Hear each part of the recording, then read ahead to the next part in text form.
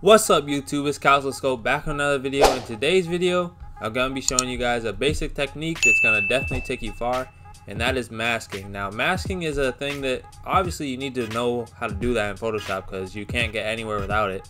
Literally every design that you're going to make is going to involve masking, and there's a couple of different ways to do masking. I have my favorite way, pen tool. But there's other ways that you can use and implement on your designs to make your work just go faster and just make it more neat. Alright, so one of the first ways that I learned when I was just coming about was the Lasso Tool.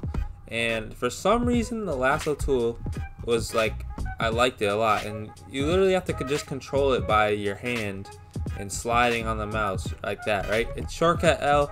The Lasso Tool is good for little areas. If you say if you miss a little area, you can just fill it in because it's straight from your hand, and you can just draw in where you want to mask.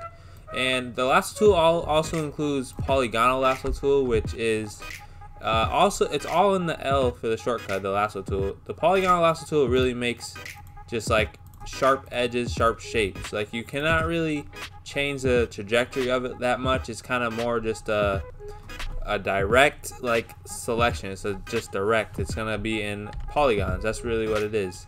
And then the last thing that you can use on the magnetic lasso tool, or the lasso tool, is the magnetic lasso tool. Now the magnetic lasso tool works pretty well, and you see those tabs up at the top. You can get your width, contrast, your frequency. These are all different types of things. Like the frequency is going to be where it's going to select the point. So the higher the frequency, it's going to select points at a higher rate. So say if I put this up to like 100, the frequency is going to select at a higher rate. See that? And the thing about the polygonal lasso tool is it's really good to use at first, but I mean sometimes it does get a little bit off track. And like if you're doing hair selections like that, you're gonna kind of just run over a lot of the hair that you might have wanted to select, or it might go inside of the mask. So I don't really use magnetic lasso tool anymore. I used to use it in the beginning, but I don't use it anymore. Now our second tab is the W tab, shortcut W. This includes the magic wand, quick selection, and object selection tool. Okay, and the magic wand tool it's decent for some things. Like if you want to select a big like area that doesn't have a lot of like differences in colors and data, because that's really all what Photoshop is. You're selecting data. It's not saying, oh, this is actually a basketball hoop, let me select the basketball hoop. It's gonna select similar data that seems like right to select. So if I click on that, see, like it'll select similar data points. See how that's all light? It just selects similar data points. So it's kind of tough to use sometimes if you're using like basic shapes on your designs, and you're not using like, say you're not using real life examples with a lot of shades and all that stuff. The magic wand tool is actually a really good source to use, say if you're just selecting some shapes. Quick selection tool is also something I used at the beginning, and quick selection tool is pretty smart. You have these tabs up here. You have the minus tab, which is, minus is on the right. So if this is the plus tab, we'll start on there, we'll start there. So the plus tab, you can just select a bunch of different areas. Control Z, always remember that's to undo, and then Control Shift Alt Z is to redo. So once you understand that, Control Z is to undo, and then Control Shift Alt Z is to redo your selections. But if you really wanted to just get onto a different tab, you could go to the minus tab up here, and it's going to select from your selections. So the quick selection tool is fairly good to use, but you know, like see how like when you go over, it just kind of makes excess areas if you're not really careful. That's one thing that I just kind of didn't like about it. Like I didn't feel secure using it, because I felt like at the end I would have a lot of frail spots when I was done. Like in between fingers, it's not very good for that, and just a lot of spots I felt like I didn't really like to use on it. So it wasn't my favorite to use. It might be something that you want to get into, it's up to you, but it just wasn't my favorite. Okay, and then something that's not on the tools panel, which I started using a lot because you guys in the streams are always telling me to start using the subject selection. So if you have Adobe Photoshop 2020, this will definitely be in your arsenal. If not, and you have a different version, I can't guarantee that it's going to be there for you, but what you have to do only on this is just go to select, and then you're going to press subject right here, and then Photoshop does its best job to just select in a subject that seems relatively good to its data points that it sees. So sometimes it's better than other times. Like, see how the background's really blurred out in this photo? That makes it for the select subject to work very well in terms of this. And obviously this doesn't get everything perfect, so you can go in with any of those things on the tools tabs to get rid of any of the points that you don't want, or just add simply in some of the points. So it did a very good job. Just literally one click of a button and you're already there, and then you just have to get your points that you want to mask out by yourself, like, and it doesn't take too long to do that. But you gotta just make sure you have a good photo for that, and if it's not working, just don't use it. You don't need to stress. And then the last thing that I'm gonna bring about in this video is the pen tool. Now the pen tool is dear to my heart. You know, I've done so many edits with the pen tool, and now what I actually like to do is use my select my subject, right?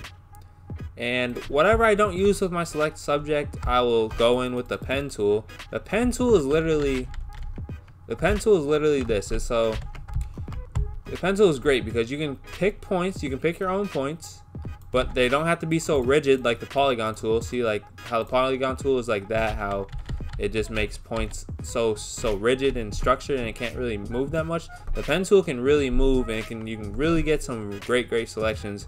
It takes more time to do, but if you really hone in on the pen tool and get better with it, you're gonna get faster, and it's just gonna give you super accurate selections, because it's all by your will, like not just by your will of hand, because you can really select points and then move it around. Like, say I just needed a curve over here. I don't know. We're just doing random stuff right now on this. We're not doing any type of design. I'm just showcasing these methods. You can really curve the pen tool, and the way that you curve it is you press to get your first point, and then for your second point, you're gonna press down. But if you need to curve it, keep your mouse click down and just move the point about. Now the only thing that you want to be careful with when you're using the pen tool is you don't want to curve too much here and then try to just like start doing a whole bunch of like curves, because you gotta make sure that when you're about to start curving a lot, have points closer to each other so that the curve kind of just goes smoothly and just doesn't go crazy. So remember that when you're using the pen tool, okay? And the thing with the pen tool is when you are making a selection, a lot of people get confused about this, so we'll make a couple of just little selections on the arm. Why not? So I'm just gonna make this selection right here. When you're done, connect it back to the first point that you made. Boom. Then you're gonna right click, and you're gonna press on make selection, and you're gonna press new selection. You can use feathers, but if you're just going for a straight selection, don't use feathering. Feathering is pretty much like blending out, so you just want to blend things out, but we don't need to do that. So you just right click and you make your new selection, right? And to add a new selection onto the pen tool that you already had used, you're going to just make your new selection, connect that point, right click once again, go to make selection, and make sure you go down to add to selection. And say if you wanted to subtract from a selection, you go to subtract from the selection. Intersects with selection, I don't really use that. It's kind of confusing. So just don't confuse yourself unless you really know what that's about. If I don't know what it's about, I'm not gonna sit here and act like I know what it's about. So I don't really use that. So that's the add to selection. If you wanted to subtract, right click, subtract it from selection. Simply like that. And the one thing about pen tool, when you use it, make sure you have it on shape or path, because if you have it on shape, it's actually gonna make shapes from your color panel that you have.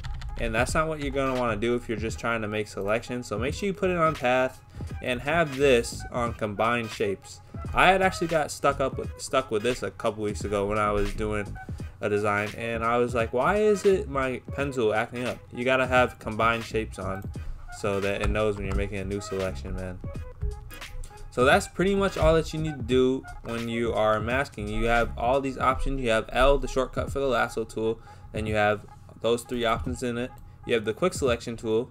Object selection tool is okay, but yeah, I don't really believe in it too much, man. I don't believe in the object selection tool. But you have your L shortcut, your W shortcut. Then we went over the select subject, and we went over the pen tool. So those are the things that you can use to mask out. These are a lot of like just variations of the pen tool, and you can use them if you want, but the pen tool will never have anything go wrong for you as long as you take your time and mask things out. So the last thing that I'm gonna do is just make a clean selection just to show you guys how I would select something in very fast time. So you will see me in the future, and I'm gonna speed this up, and you're gonna see my process real quick.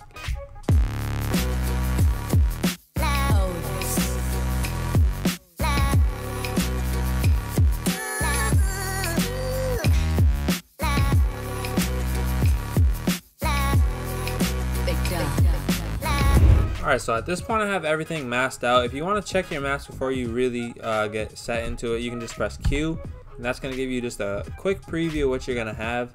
So I like that right there. And you know, as you do your own type of masking and everything, you're just going to pick up your own style and what you like best. Just like in art, you pick up your own style, so, and what you like to do. So you're going to be able to do that in masking. So you're just going to hit that layer mask icon. It's the rectangle with the circle in the middle and then there's your mask. And as for the background, you just want to make a duplicate copy, so just Control J on your layer, and then I'm just going to delete the layer mask to have that underneath copy. But the last thing that you're going to want to do, especially if you have hair in your mask, is double click on your layer and go with the feather brush tool. And I keep all of this just kind of on 0, keep my opacity on about 75, and my views usually on overlay. Some people like onion skin, some people like marching ants, I don't know, but I like to keep mine on overlay so I can really just see that background. And you're just gonna go on with your refining edge tool, which is R in the layer mask section, and I just brush over it pretty lightly, just light enough where I'm getting a disparity between the hair. Sometimes I go very precisely, but for tutorial purposes, I'll just do that. And the decontaminate colors, I don't really see that big of a difference, but I usually go around 78, and there you go, man. So there is our mask right there. I'm just gonna put a black background on the bottom just so we can see the difference, right?